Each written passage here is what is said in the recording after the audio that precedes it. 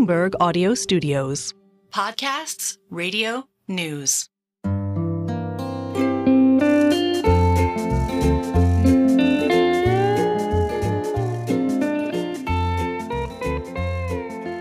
Hello and welcome to another episode of the Odd Lots podcast. I'm Tracy Alloway. And I'm Joe Weisenthal. Joe, it is coming up to the one-year anniversary of last year's banking drama. I'm still not sure if we can call it a crisis or not. It kind of felt crisis-y at the time. But it went away so fast. You know what the funny thing was, and I probably mentioned it, is there was that cliche or, I don't know, thing that people say, oh, the Fed is going to keep hiking rates until something breaks. Oh, yeah. It's like, oh, here's the break. It happened. And then it was like a blip. It was like nothing. And then the Fed kept hiking and stocks kept going up and everyone forgot about it.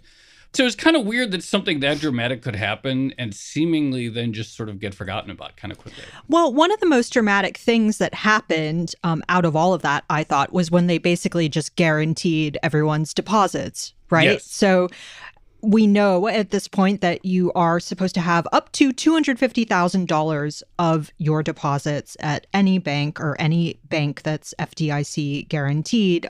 Basically, those are safe. If the bank goes under, you get that money back.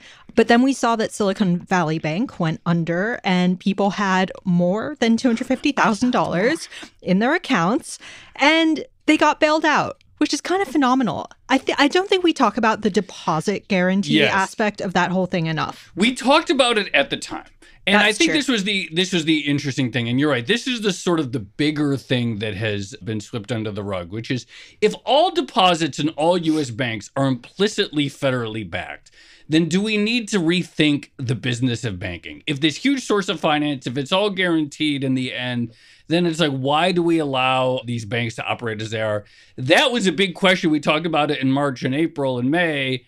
And that's still unresolved, but people have really moved on from that question. But it really is fundamental. Not us. We are still living in spring of 2023. So I'm very pleased to say we do, in fact, have the perfect guest to discuss this. You might remember we spoke with Stephen Kelly a couple weeks ago about how the way we're bailing out banks or supporting them with various liquidity facilities is changing. In this episode, we are going to be focusing on getting to a point where you don't actually have to bail out the banks. Let's just avoid this problem altogether. And I'm very pleased to say with us now, we have Anat Admati. She is, of course, an economist and professor at the Stanford Graduate School of Business. She has written prolifically on this topic for at least as long as I can remember at this point, certainly since the 2008 financial crisis.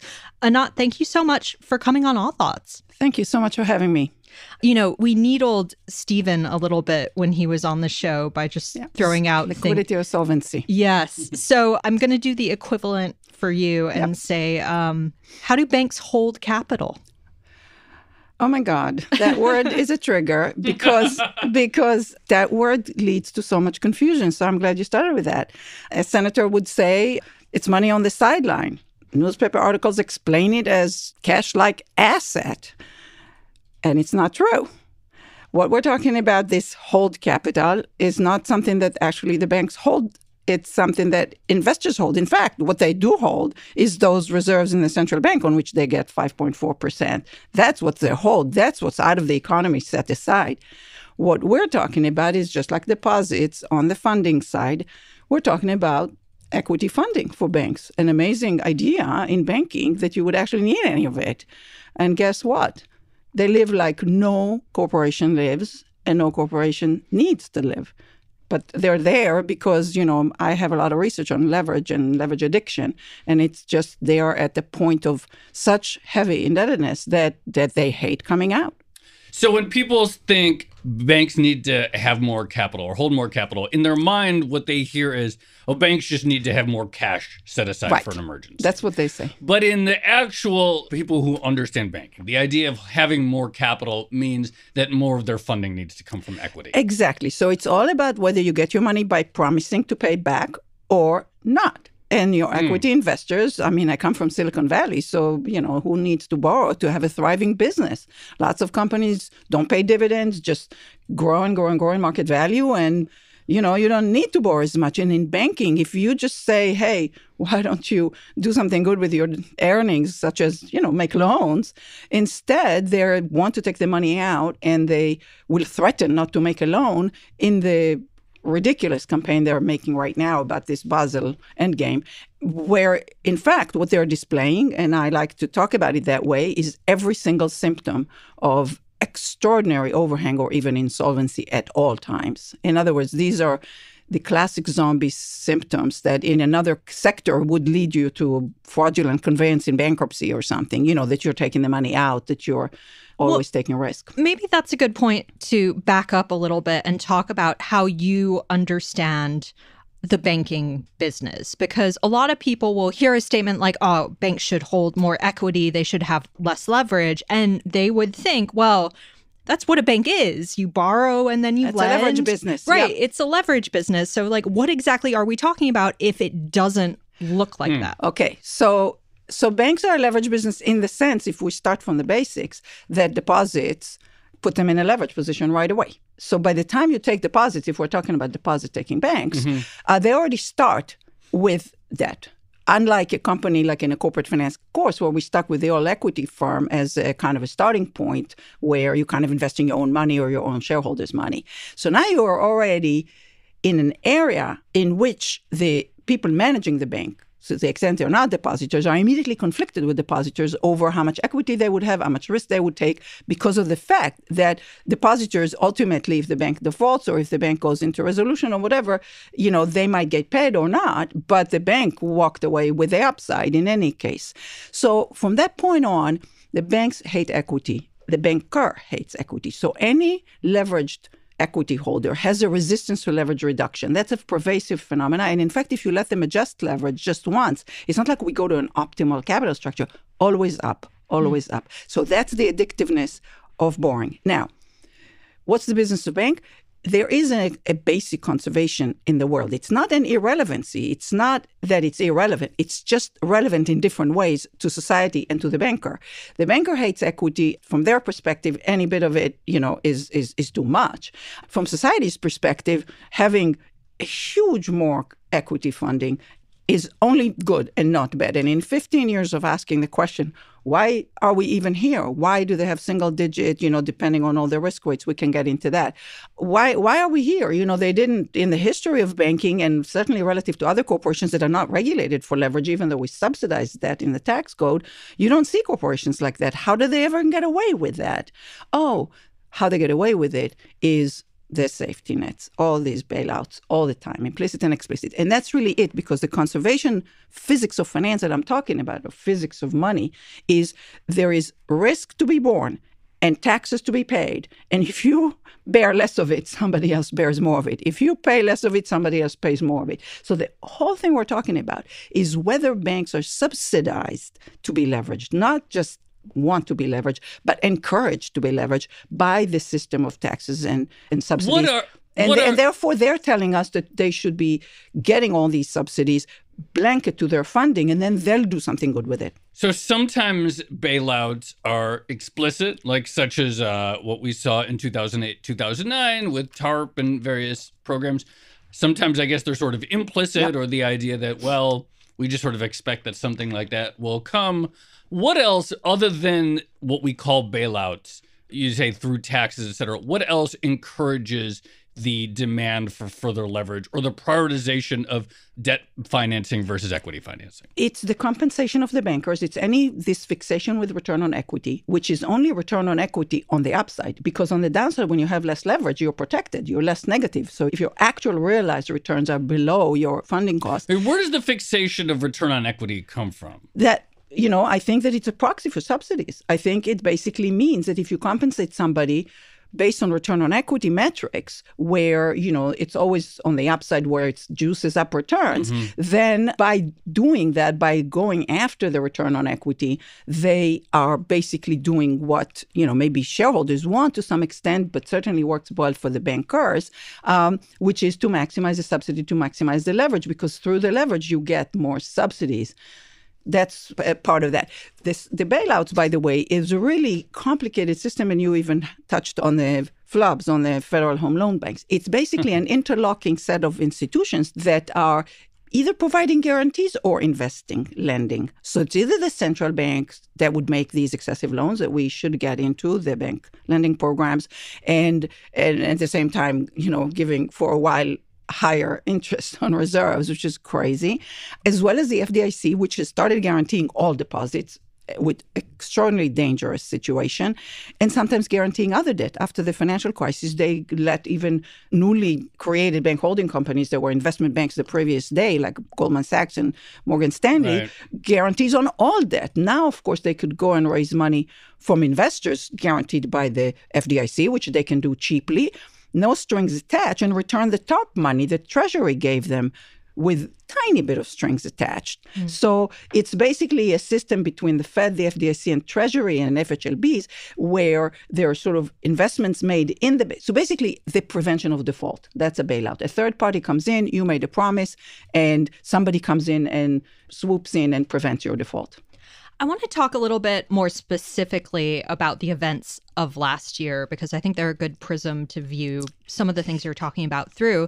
But one of the interesting things is Silicon Valley Bank got in trouble, I don't want to say for doing the right thing, but they did go out into the market and say, we're raising equity. And as you put it, there's a reason why banks typically don't like to do that.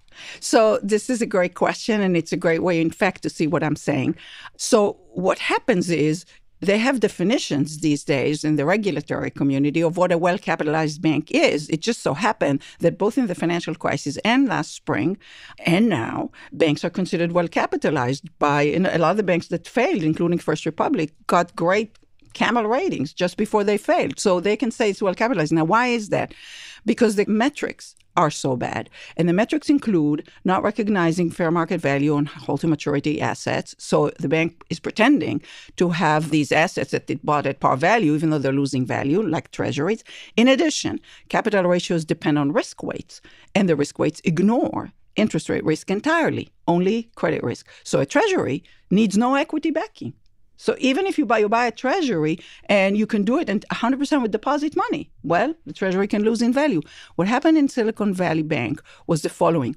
In banking in general, being a zombie, being insolvent is Monday morning, okay? What they're showing as symptoms to a corporate doctor like myself is every day the symptoms of the more they hate equity, with the passion they hate equity, the more I think they have way too little of it. So that's that. Now, what happened in Silicon Valley Bank, two things. First of all, they had to sell some assets. So this hold to maturity might not actually work out for you. And the assets are worth less as you have to pay more on deposits. The assets are worth less because they're long-term, have big duration risk, and interest rates went down. So when they sold, they had to realize the losses. So all of a sudden, accounting rules that usually can allow you to hide the losses are forcing you to recognize the losses. So that was the first hit. Then basically, how would they survive? They were beginning to be more obviously, more visibly insolvent. So the next thing that happens is they try to raise equity, as you said, and they couldn't. Now, if you can raise equity, if somebody, not at a price you like, but at a price, a penny, a dime for your equity, then you might still be insolvent because there's only the upside. It's just an option on the upside because you can always walk away as equity. But if you cannot raise equity, then you're really deeply in the water. So the not raising equity is like the ultimate nail in the coffin. In other words, you're definitely insolvent. At that point, the run was unavoidable because, of course, maybe by now that they've guaranteed effectively everything, maybe people won't run. And maybe we consider that kicking the can down the road as a good financial stability measures. But that is extraordinarily dangerous because in the 80s, we allowed all these zombie savings and loans to persist and raise money guaranteed by the taxpayers until, we had to pay for it.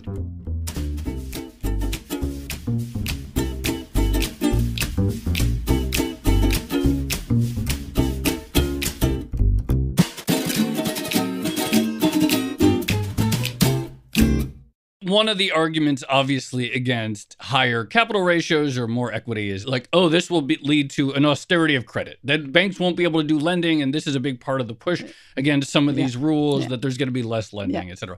Why is that wrong in your view? Well, first of all, they can make any loan. My first measure and my first emergency measure since the financial crisis, and, I said this with 20 academics and lots of people, is to retain the damn earnings and use them for loans. So what's the problem now? So I've been asking for 15 years, tell me again what would go wrong if they retain their earnings? Just go take me through an economic argument of how the economy would suffer. In other words, is their subsidy so big that, God forbid, they'll die? If they'll die, or they can't survive, I question their business model. If the entire charter value that you like to talk about is subsidies, then we have to question the business model, just like you started by saying. So my point is the following. If you tell them, not a ratio, actually, I am against giving them ratios from where we are right now. You take them by the hand through issuance and retentions, because then they won't shrink inefficiently. Because a paper I wrote called Leverage Ratchet actually shows the ways of deleveraging. And we show that there's a tendency to leverage through asset sales or stopping to lend or whatever, through shrinkage versus expansion. Well, I will expand. These are monstrous banks, which I'm saying to expand only because I believe that once they live in markets, once they're in equity markets, they will break up on their own inefficient weight. Because as conglomerates broke up in the 80s, because we don't need such complicated institutions.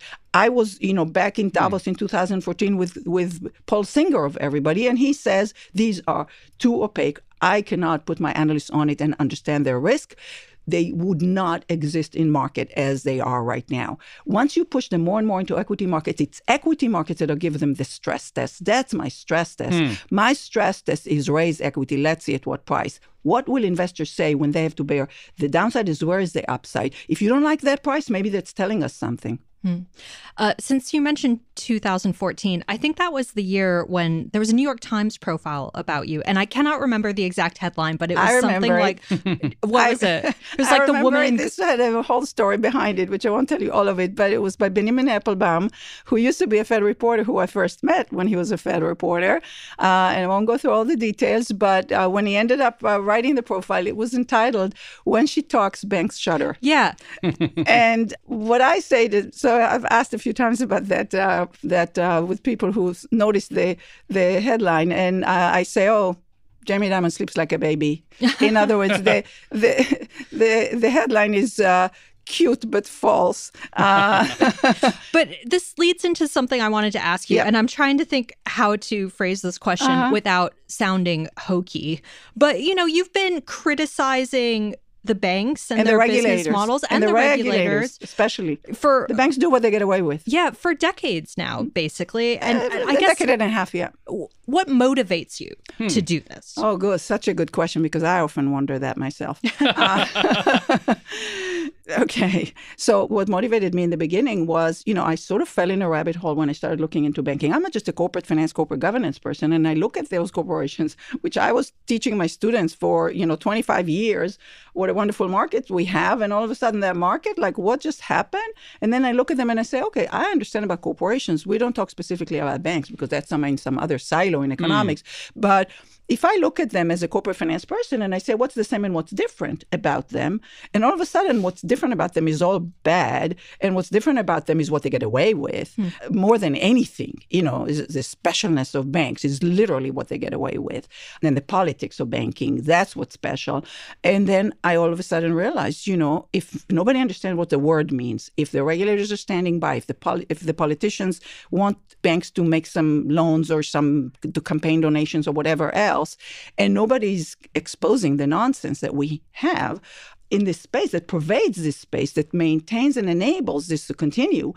So I was basically alarmed by people inside the Fed that terrible things are happening in Basel when they were negotiating that agreement. And I was encouraged by people both inside some places in the Fed and in the Bank of England at the time, where I had most of my friends at the time when Mervyn King was there, to get involved. And I truly didn't know what I was getting into when I agreed to do this. I was joking that I'm working for Andy Haldane, that kind of thing. So he was at the Bank of England at the time, and so was Mervyn King, who gave us a blurb for the book while the governor of the bank. So there were big, fierce battles at the time, post-financial crisis, about the topic, and I felt, and I mobilized a lot of academics to help me, but it was very difficult work. You were at Financial Times at the time, Tracy, and getting through even the opinion pages against bankers is impossible. And that's the opinion pages. now in the politics, like, forget it. So I began to really see the politics, something I was not aware is so important in finance, and how much it plays in banking. So I stayed in this debate just basically hating to be worn out more than anything, just not wanting for them, with the resources that they have, with the amount of lobbying and the amount of money that they spend across the political system and the regulation system and global institutions and all of that, to kind of give up, because I felt a sense of duty, basically, to society, that I actually know something that's useful, and it's my job to say it. But anyway, I worked on it for 5-6 years, and then I essentially wrote a few essays that were kind of putting it to bed around 2015-16, and that I'm back here is kind of almost didn't happen. It was a decade since the book was published. This book. The book, by the way, I should have said in the intro, it's The Banker's New Clothes, and you have a new edition coming out. Exactly. So the book edition just came out in January in the U.S., and the book got fat. It's because we had to revamp a lot of stuff and take a lot of stuff out of the editing floor to explain more about central banks. So there are a few expansions of the material. The book is called The Banker's New Clothes: What's Wrong with Banking, What to Do About It. The Banker's New Clothes refers to flood claims. So that's the list, of which we now have 44. But somebody just pointed me out to an ad that was apparently in the football games saying that grocery prices will go up and their mother won't be able to buy a lollipop if you increase capital requirements. So I take it just an increase in capital requirements is probably, in your view, necessary but not sufficient to a stable financial system. It's system. the most no-brainer thing. But what is an actual, we sort of teased, Tracy said in the beginning, well, could we ever have a world where we don't have to have bailouts? And I'm kind of skeptical that that'll have. What would it take, or what is the basics of your prescription? So the basics of our prescriptions, and we go through them extensively in the book, what to aim for, what to watch for as you do this, is basically to aim at equity ratios that fluctuate between 20 and 30% of total assets. It's important because the risk weights are really the ones that reduce the assets by like a half or more and are gamed continuously and actually add to fragility, because you give zero weight to government bonds, you give zero weight to risk weighted. They're actually anti-lending, the risk weights themselves. So that's a whole other can of worms. But we're against the risk weights, except maybe as a backup. Right now, it's the leverage ratio that is at 3% or maybe 5%. Ridiculous numbers. They are missing a digit. We're not there. We're not close to where we need to be. And if people say the industry will shrink, I say, fine, that's maybe a feature, not a bug. In other words, maybe the industry is too bloated and too big. I mean, we talk about it on this show all the time. What if it's not a matter of the industry shrinking, but migrating to what people call shadow banks or something like that? That's all in the 44 flood claims. All of it is there. You'll find the grab bag of them that they use. So what sort of nudges people a little bit is the fact that all along, two things are true about the shadow banking system. Number one, institutions in the shadow bankings that are not connected as much to or not as obviously to the safety net, to those bailout system, actually fund with more equity. That was true for REITs, and that was true, like 30% is common sometimes. And then now, one colleague and a few other people have a paper about mortgage lenders, which have to disclose some things in some states. And they analyze it, and they show that lenders for mortgages that are not in the banking sector and are not regulated like banks have twice as much equity as the banks. So what's the problem lending with money that's raised, however, in markets? So and then the second point about shadow banking is most of the time, I mean, the first incarnation of a shadow bank is money market fund, right? So what ends up happening with shadow banking is most of it, if you follow the money, is connected, funded by, etc., the banks in the end. So when you follow the money, you'll find the safety net someplace along the way. So money market funds are just creating another layer of intermediation.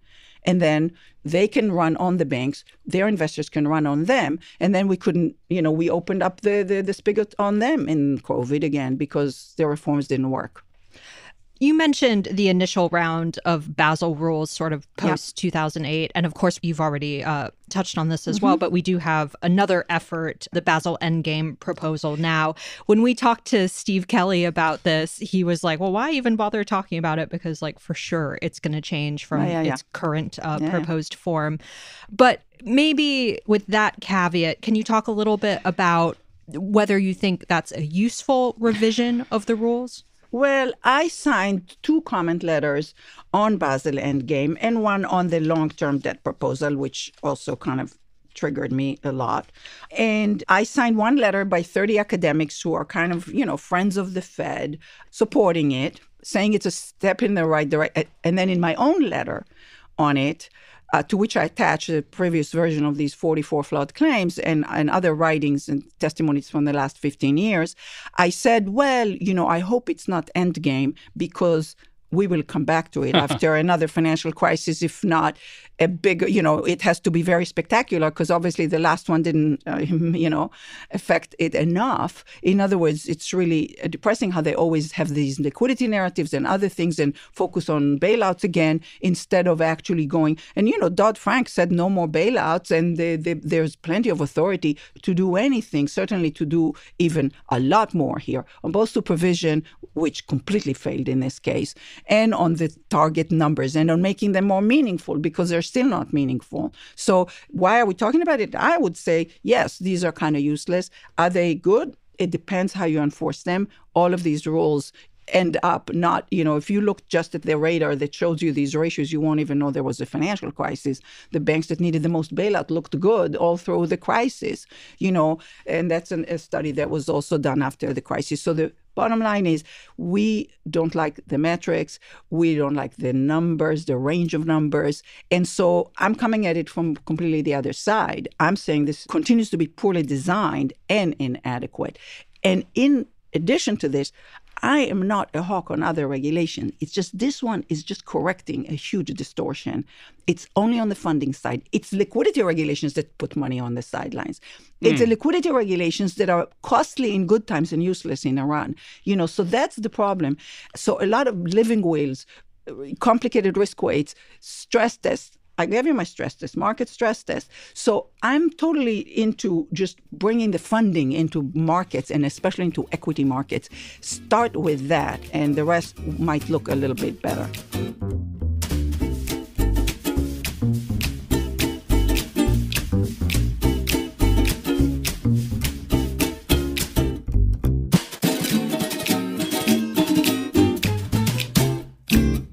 So one of the things that comes up when talking about the endgame proposal is the idea of, poor Michael Barr needs to build consensus. Yeah. He has to talk to all these different stakeholders about very technical and complicated things. Can you give us a little bit of color on your experience about how new banking rules actually come into being? I'm always curious. Oh, the sausage making is amazing. So I was actually in D.C. and I met a few of the regulators, including Mike Barr. I think it's on his official calendar, so I can tell you that. And yes, and everybody was feeling very sorry for Michael Barr. I, of course, was feeling frustrated that he, didn't speak more strongly. His first speech was okay, but afterwards, we'll change it, whatever. So anyway, I told him this to his face, and offered my help to argue against all these flawed claims. There's a manual of how to respond to all these.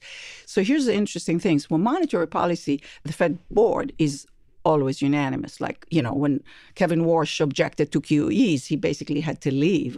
Honig would object from the regional Reserve Bank on monetary.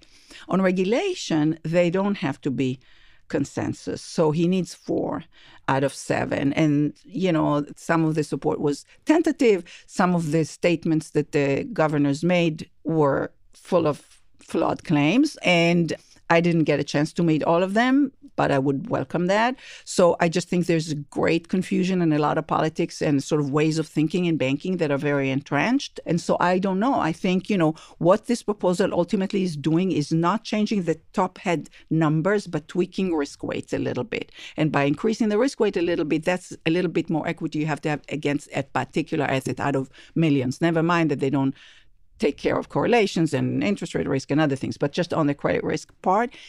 And so the banks are weaponizing this extremely disingenuously to make threats that you won't make a loan, which of course, once they get the cheap funding, they'll do what they'll do. They'll maximize ROE, whatever.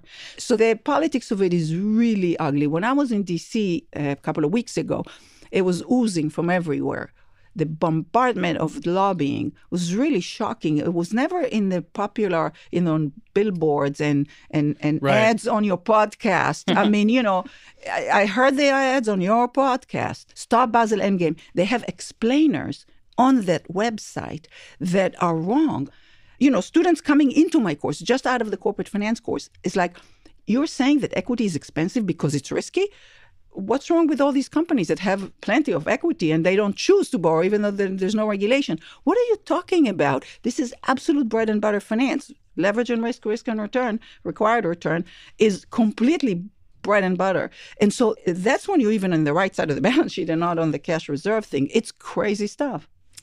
So we could say, okay, banks could be safer in a world in which they're much more equity financed. Mm-hmm. What about coming from the perspective of creditors to the bank? So there's certain capital that exists in the world that seeks out bank bonds. Insurance companies, pensions, things like that may have a lot of demand for bank credit assets. Where does that money go in a different world? So are you talking now about the people who are customers who are borrowing from the bank? No, I'm talking to lenders to the bank.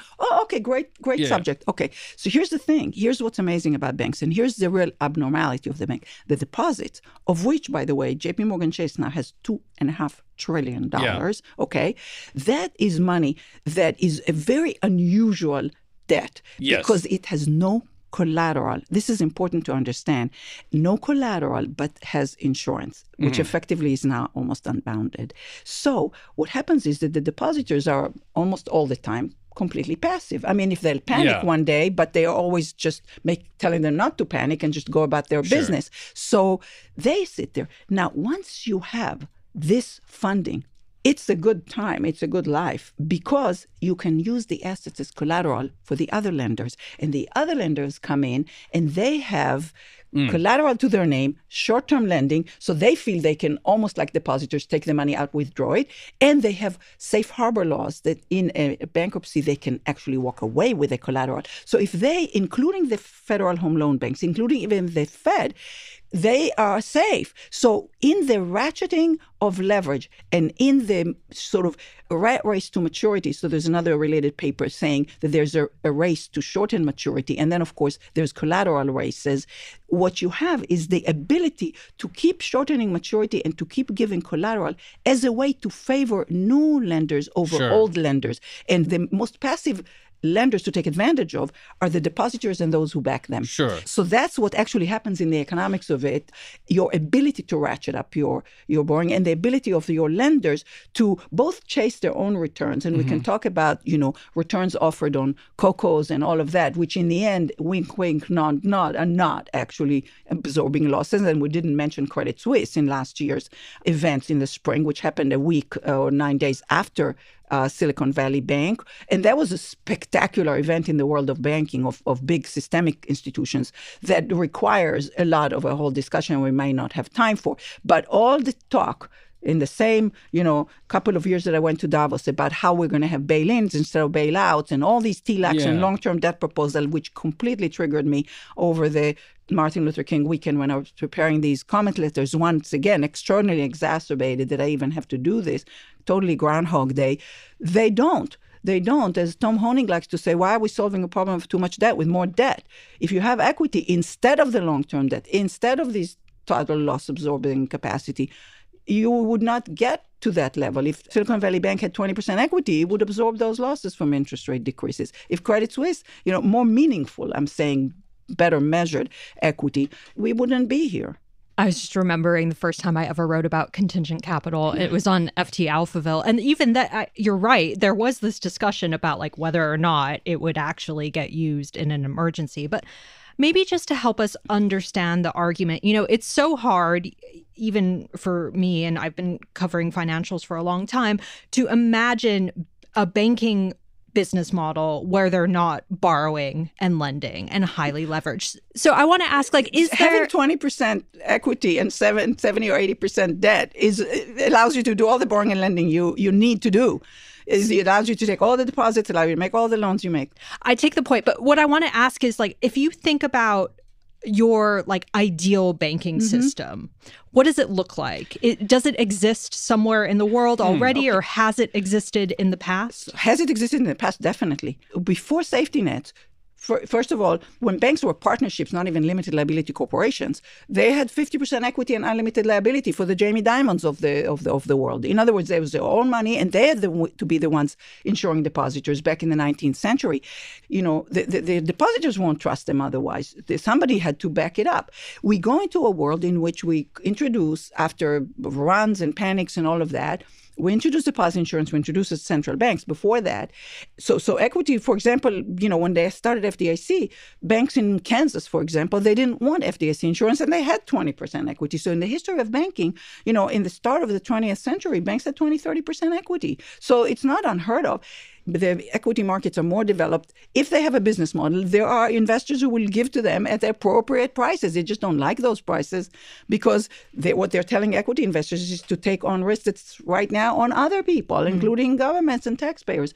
So the point is, my banking system would look a lot safer, and all the deleveraging that would happen much slower. You'd have a lot more time to intervene as you see losses mount up. If you're looking, somebody should look. If it's not going to be the investors, it's going to have to be the regulators. And that's all there's to it. It's not rocket science. So, and on contingent capital, there has never been an argument. Why at the point of you force them to issue those, because they also don't like those, because maybe the long-term unsecured investors might ask a question or two about the off chance that they would lose. They, in an interview in 2013, Stumpf, the CEO of Wells Fargo, said, we have a lot of retail deposits, and therefore we don't have a lot of debt. And I had a deposit with him, so he even forgot. Like, you can't make up the nonsense they say. So bottom line is, get the equity, retain the earnings, and come back, later. All right, Anat Admati, it was so great to finally speak to you on this podcast. And the new edition of the book, The Banker's New Clothes, is out now. So thank you so much. Thank you. Thank you. That was great. It was a lot of fun. Thank you so much.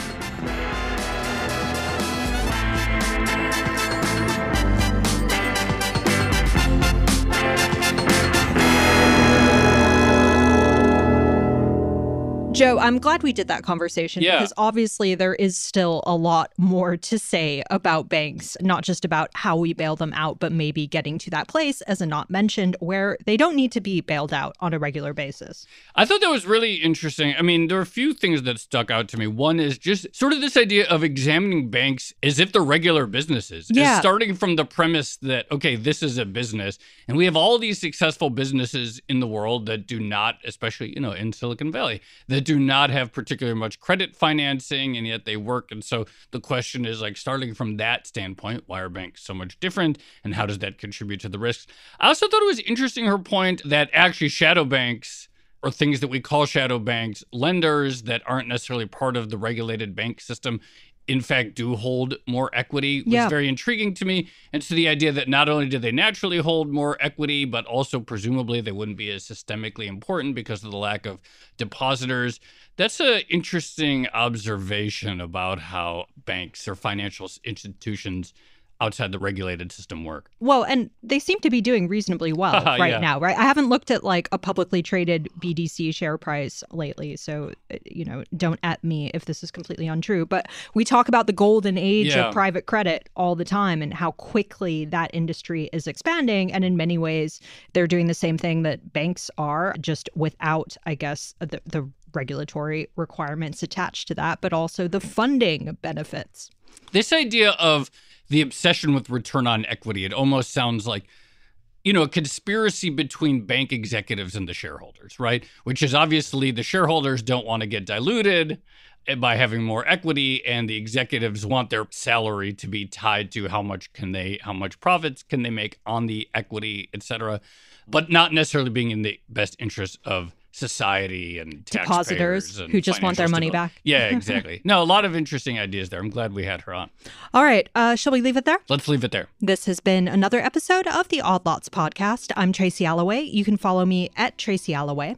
And I'm Joe Weisenthal. You can follow me at The Stalwart. Follow our guest, Anat Admati, at Anat Admati, and check out the new edition of her book, The Banker's New Clothes. Follow our producers, Carmen Rodriguez at Carmen Armin, Dashiell Bennett at Dashbot, and Cale Brooks at Cale Brooks. And for more Odd Lots content, go to Bloomberg.com/oddlots, where we have transcripts, a blog, and a newsletter.